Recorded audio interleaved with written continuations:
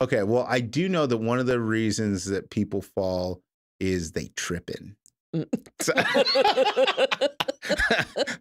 them people be tripping. Them people They tripping, be right? tripping. Yeah. Well, okay, but more seriously, yeah, if you do trip and fall, I know that one of the most serious reasons that older people have dangerous falls is like oh, grandma fell and broke her hip. But a lot of times grandma breaks her hip and then falls. And the reason she does that is because of osteoporosis, right? That bone gets so thin that she has what's called a pathological fracture where, you know, she puts some stress on it, that thing snaps and down she goes. And I think the 5-year mortality rate on that is shockingly low. So it's a serious thing when that happens.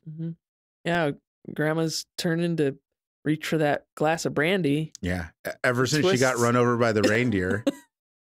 Twists on that hip and that torsional force just might be too much. If that lush would just quit drinking. There's a reason she made it to 87.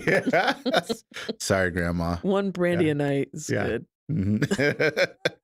So yes, osteoporosis. that's the health advice on the Pitch Podcast.